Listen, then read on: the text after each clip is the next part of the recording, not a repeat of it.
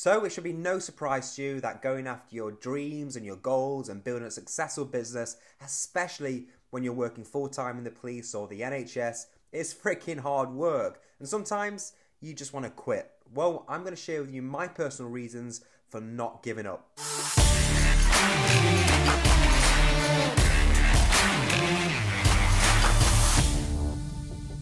So the first one is to prove the doubters and the naysayers wrong.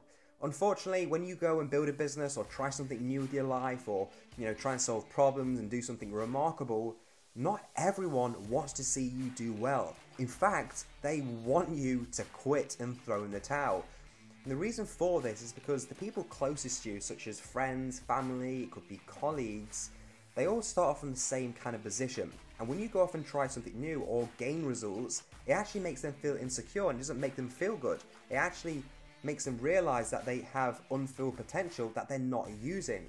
So it can come out that they actually secretly don't want you to do well, or they may not make it a secret and they may tell you. So instead of proving the doubters and naysayers right, instead inspire them. Inspire them that because now you've achieved amazing success in your life, that they can too. Next is your reason why. So when you start thinking about quitting and get these thoughts about giving up and going back to your old life, your brain will look for information that is trying to affirm with the belief of quitting is okay. So this could be things like listening to the radio and you hear something. It could be driving a car and you see a sign and you're like, oh my god, this is a sign that I should quit. However, that's just something called confirmation bias. Your brain or your mindset's looking for things that's actually going to give it that justification to quit. However, I would really encourage you to remember the reason why you started a business in the first place. What was that initial spark that really encouraged you to get out and build a business and gain some freedom in your life, or grow your business to that next level? Wherever that reason is for you, find it, as that is a powerful fuel source to push you through the hard times. For me personally, at Shift Success, it's my clients. My clients give me a lot of fuel, they give me a lot of purpose to keep going when the hard times come. So whether that is your kids, whether that is your own clients, whether that is to solve a particular problem that you want to see in the world, or to give leave a legacy. Leave a legacy when you die or when you pass on. You've left something for your family for years after that you've gone. Whatever it is, find that reason why. I promise you it will be a big sticking point, especially when the times get tough. Next is that you'll die wondering. So when you decide to quit or throw in the towel or give up on your goals, your dreams, your aspirations, your success, we know what happens. You know that you'll end up exactly where you started. Or if you're building a business right now whilst working the job, you're going to stay in that job for a much longer time. Now, with that comes with the thought of what if. Throughout your life and also at the end of your life, for 1 second, just imagine that you're 90 years old, you're surrounded by your friends and family, you've been told that you've got, a week to live, and you're going to die. In those final thoughts, for me personally, I don't want to wonder, what if I tried that one more time? What if I didn't give in so easily? What if I just pushed through one more time? Or what if I stuck through the hard times? And how different my life would have been.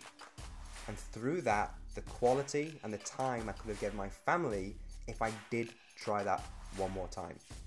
So, for me, I always don't want to die with what if. Next is the cost of quitting. So, when you feel like quitting, it can be the easiest thing to do. You just want to get rid of the pain, the frustration right away.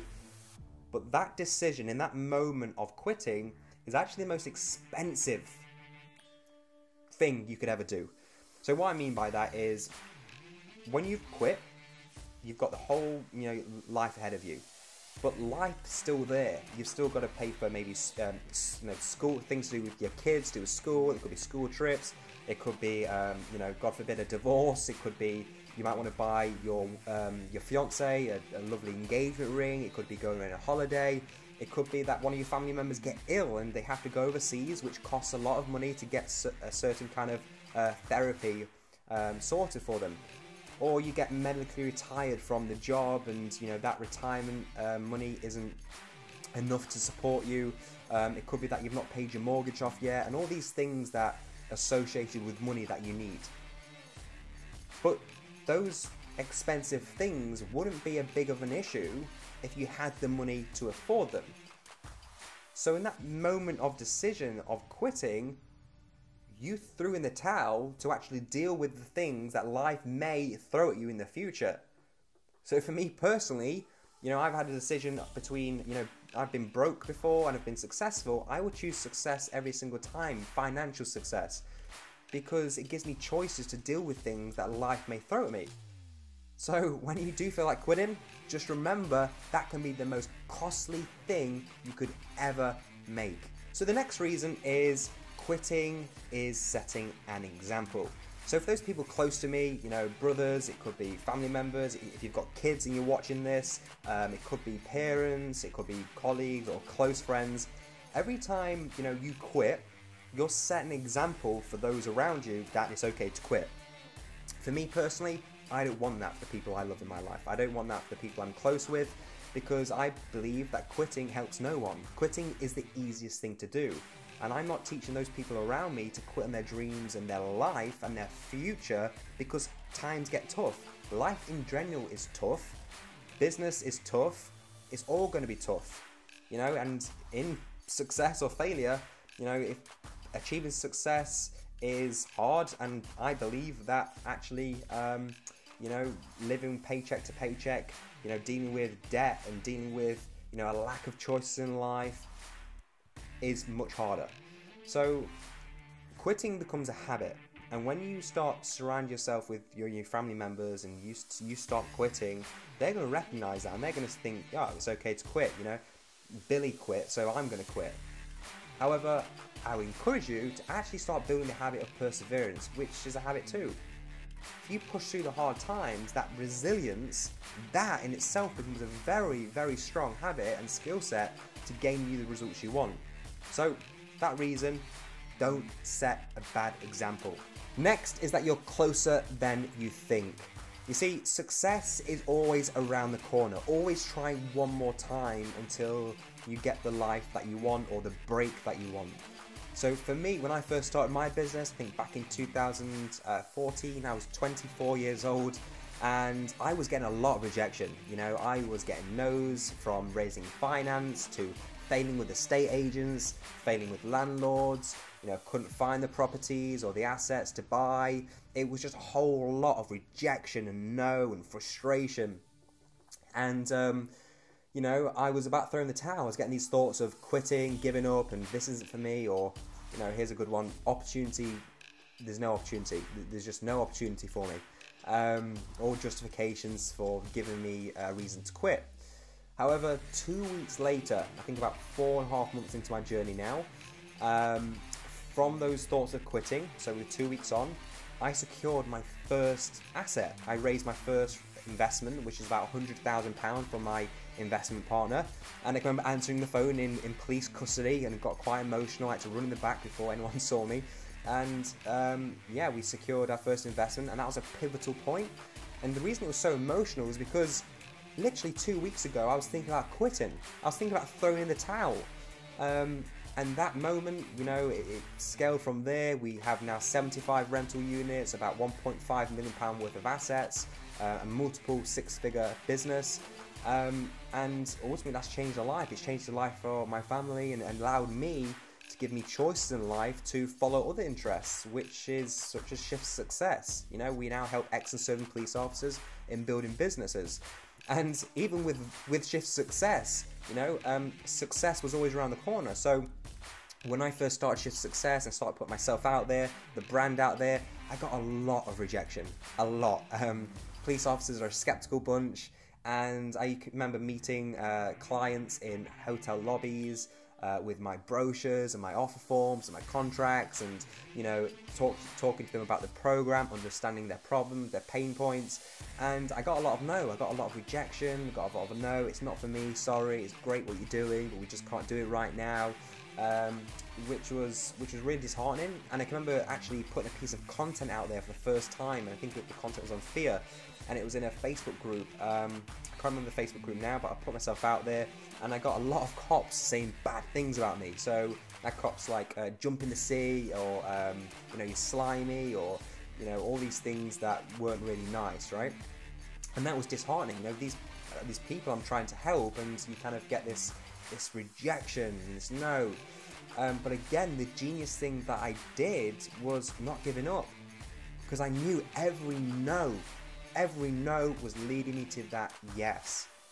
And you know, I kept on meeting people in hotel lobbies, police officers, and eventually one person loved what we did, and they came in, and another person, and another person, another person, and then it snowballed, just like my first business. And now we're about 2 years, or approaching 2 years into the business. You know, we've got lots of clients now in our cohorts. They're getting amazing results. You know, they're resigning, they're living life on their terms, they're living the brand ethos. We're now being nominated for awards. We've partnered with global enterprises called Dent Global, been in the BBC, you know, we've been in real business. It's been an amazing journey. And again, I just knew that success was around the corner if I didn't quit. So I encourage you watching this, if you are thinking about quitting, just bear in mind that the break that you want is waiting for you, just around the corner. And lastly, it's fun. You see, if I do quit, I'll be essentially working in a job I don't really want to work in, just to earn a salary, to then buy shit and escape on holiday to take my mind off the fact that I'm a slave to that very salary. For me, going after big aspirations and visions and goals, and you know, earning money and being paid my worth, to me that gives me happiness, that gives me fulfillment. Knowing that I'm living to my potential, knowing that I have choices in my life, that is fun. Knowing that I can leave my office right now and go and walk the dogs when I please, knowing that I'm not being told what to do, knowing that I'm solving people's problems and making an impact in this world. However, if you go back to a job, unfortunately, those things can go, because you have certain politics and restrictions around a job. So just bear in mind, you're going to have a lot more fun if you just persevere and never give up. So that's it. That's my personal reasons for never giving up, never throwing in the towel, never quitting. And I hope this really inspires you, especially if you're going through a really hard time right now in business or in life. And I suppose I just want to leave you with a bit of a story, really, about you sitting in a car. You know, you're sitting in your entrepreneurial car, it's pitch black around you, it's nighttime, and your headlights are on, and you only can see so far ahead in the road, right? You only can see probably a couple meters, because that's how far the headlights go. If you're static and you're not moving, you only can see those 2 meters.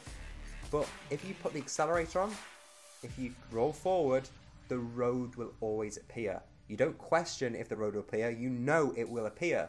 And that's sometimes what you've got to do when it comes to achieving your goals and business success. As long as you keep putting your foot on the accelerator, even though it can be so easy to remain static and not move forward and quit, I promise you the road will appear and you will arrive at your destination. So I hope you liked this video. If you did, don't forget to like, subscribe and share, and I'll see you in the next one.